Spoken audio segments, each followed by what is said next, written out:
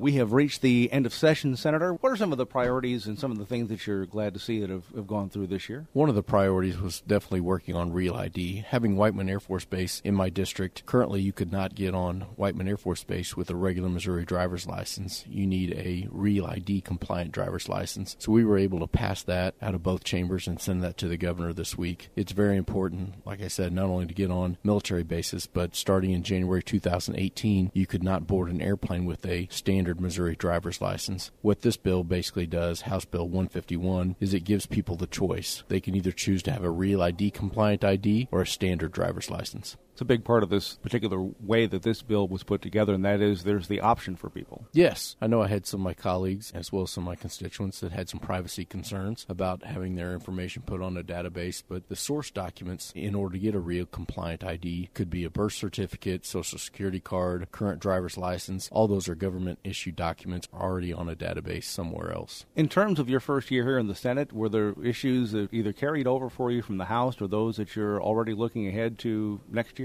Yes. One of them was the Big Government Get Off My Back Act. Proud to say that passed as an amendment on a different bill on Friday. It basically said no new rules or regulations on our small businesses so they can focus on marketing and selling their product, not on more government paperwork. Other bills included, one kind of near and dear to my heart, was the Old Drum bill. Old Drum, everyone's heard the saying, a dog is a man's best friend, and there was a court case in Missouri, actually in Johnson County in Warrensburg, about Old Drum and making that the official state historical dog, as well as Jim the Wonder Dog, making Jim the Wonder Dog from Marshall, Missouri, Missouri's Wonder Dog. Both of these animals have extraordinary stories, and I know that with as many groups that come down and look for special tax breaks, we're looking at two small rural communities, Warrensburg and Marshall, that are not asking for any taxpayer dollars, just to have their dogs recognized as official state historical dog and Missouri's Wonder Dog. This would help out a lot with tourism as well as economic development in these two small rural communities. That I know, not just for you and your years in the House, but your predecessor here in the Senate. That's been something that you've both worked on for quite some time. Yes, we both worked on it quite some time. It's very important to my constituents. We've also said 2 years ago, the Consulate General from Canada came to visit the Capitol. When I told him I was from Warrensburg, he commented, "Oh, I've been to Warrensburg." Well, I asked him, "Did you come to Whiteman Air Force Base or did you come to University of Central Missouri for a conference?" He said, "No, I wanted to learn more about the story of Old Drum." And so there's a lot of people out there that really love animals, love their dogs and other dogs, and are interested in those types of stories. Old Drum has a wonderful history, as well as Jim the Wonder Dog has a wonderful history and story as well. Jim the Wonder Dog actually came and performed in a joint session for the Missouri State Legislature several years ago. So these two dogs are definitely worthy of this distinction and honor. It does not cost the taxpayers any money, but it would help promote tourism and economic development in those small rural communities.